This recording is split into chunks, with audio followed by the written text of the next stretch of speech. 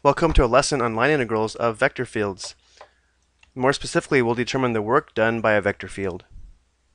To determine work in a straight line, we can dot the force and displacement vectors. However, if the path is not in a straight line, we could break up the path into smaller and smaller pieces, and the accumulation of these increments of work give us an infinite limit of the change in f and the change in d, which leads to the line integral of the force field dotted with differential r along the curve C.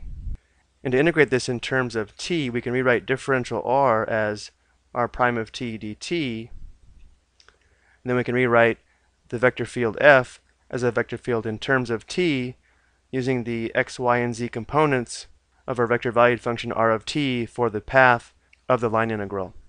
And we can also express work as a line integral of the force field dotted with the unit tangent vector integrated with respect to s, where f dotted with t represents the increment of force and ds represents a small change in arc length. But for this video, we're going to use this form here. Let's take a look at our first example.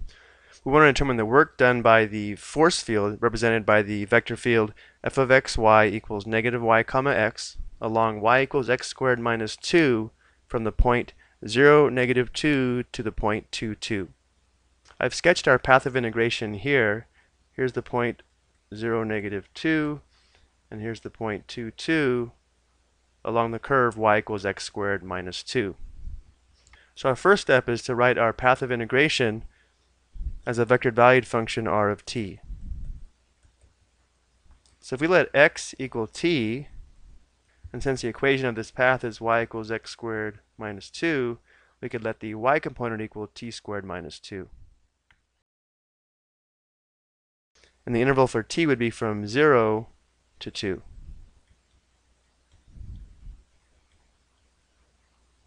Let's go ahead and set up our def integral in terms of t. Limits of integration will be from 0 to 2. We'll rewrite our vector field as a function of t using x of t and y of t. So the x component will be the opposite of y of t. Well, here's y of t, so instead of t squared minus 2, it'll be 2 minus t squared.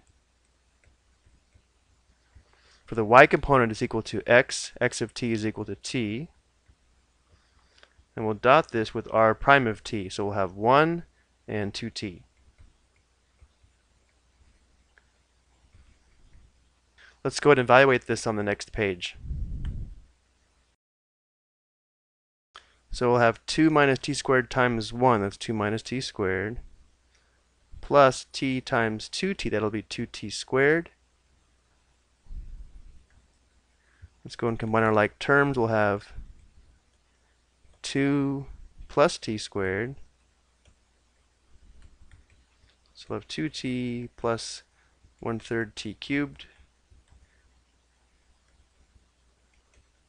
So when t is 2, we'll have 4 plus, this will be 8/3. And then when t is 0, these are both 0.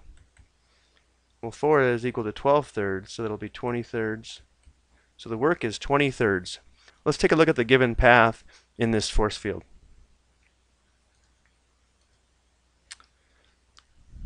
So here we see the force field, and the path we're taking is from this point here to the point 2, 2.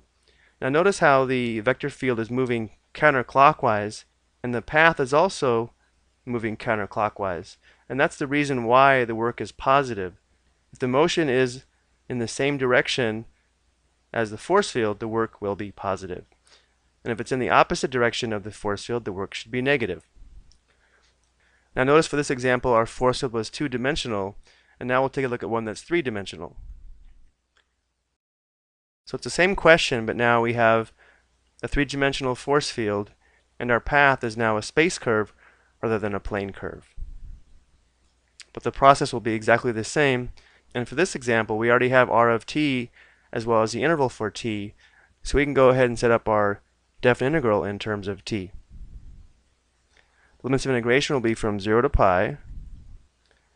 We're going to rewrite the given force field as a function of t using x of t, y of t, and z of t.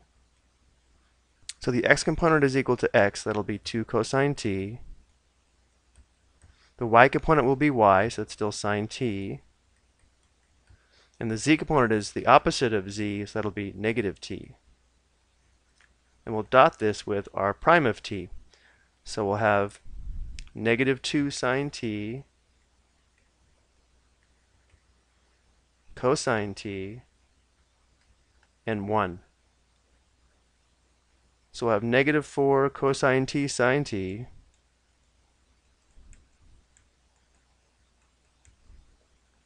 plus cosine t sine t minus t.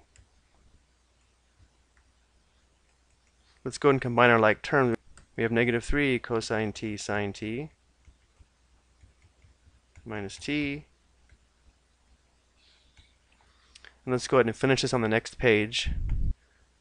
And to integrate this, let's go ahead and let u equal cosine t.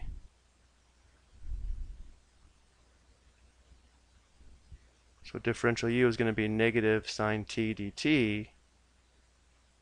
Notice we do have a factor of negative sine t dt. So this just simplifies to 3u. So we'll have 3 times u squared over 2, or 3 halves cosine t squared. Then we'll have minus t squared over 2. First evaluate this at pi. Well, cosine pi is equal to negative 1. Negative 1 squared is 1. So we'll have 3 halves, then minus pi squared over 2. And then when t is 0, cosine 0 is 1. 1 squared is 1 times 3 halves. And then minus 0. So the 3 halves simplify out, and we're left with negative pi squared over 2 as the work performed by this vector field.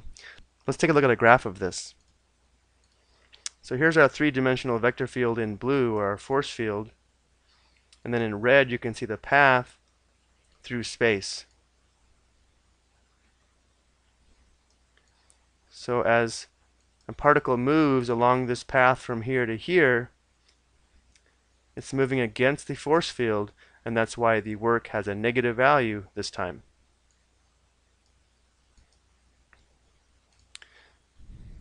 That'll do it for this video. Thank you for watching.